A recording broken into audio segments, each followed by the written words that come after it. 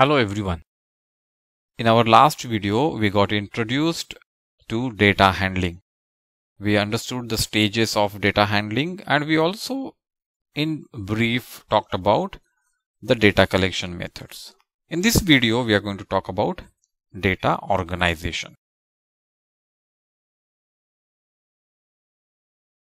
There are many techniques to organize data. The simplest is ordering the data. In this, what we do is we put the data in ascending or descending order.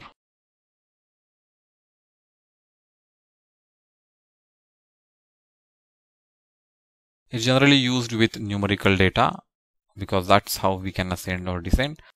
There is another technique where we find the frequency of occurrence of data, and the technique is called frequency distribution table.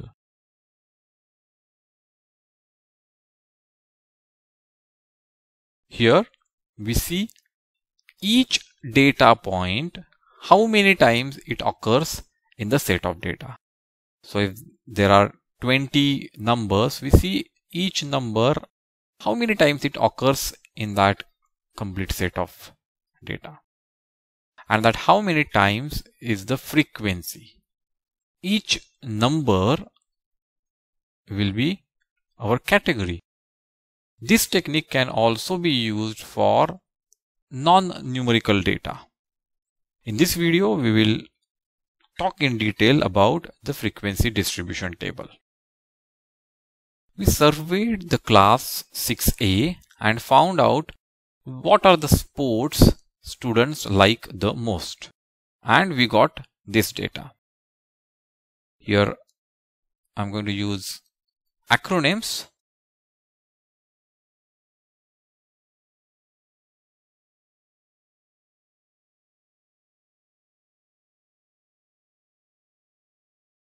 And the data we received is like this.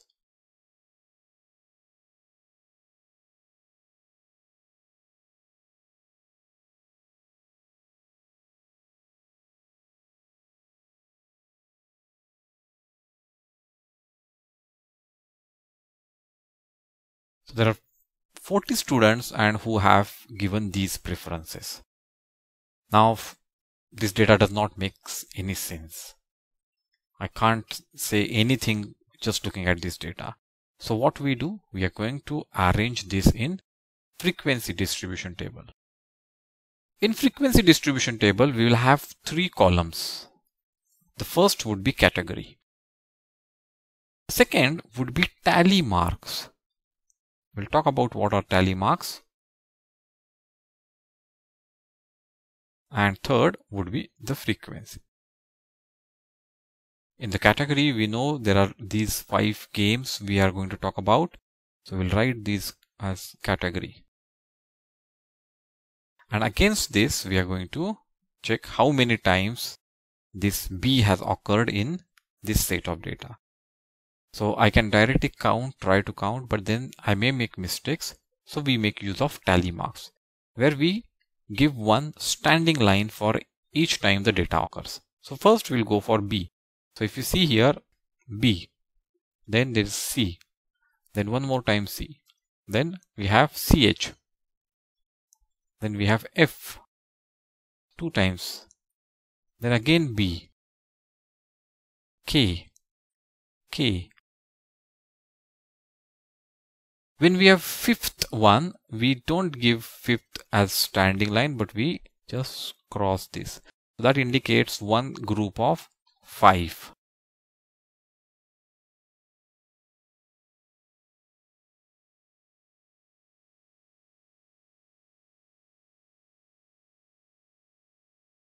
So we have done the tally marking. Now we count them. 5 plus 4, 9. Because we have made the group, it's easy to count. 5, 5, 10 plus 2, 12. 5 plus 2, 7. 5 plus 1, 6. 5 plus 1, 6. And now if we add them, 6, 6, 12, 12 and 7, 19. 19 plus 2, 21. plus 10, 31, plus 9, 40. So we have got all the numbers covered. So this is called a frequency distribution table. We are seeing what is the frequency and how it is distributed against each category. So there are 9 students who like badminton, 12 students who like cricket, 7 football, 6 kabaddi, and 6 chess. Now this data, once ordered, gives us a lot of information. We know the most popular sport is cricket.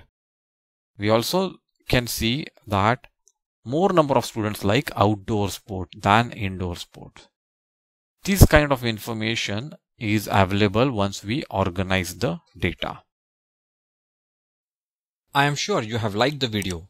Hit the like button and leave your views in the comments section below. Do watch our other videos on this topic. Subscribe our channel and click the bell icon to get notifications whenever we upload new videos. You may also download the QTube app at the link provided in the video description. Till we meet again, goodbye.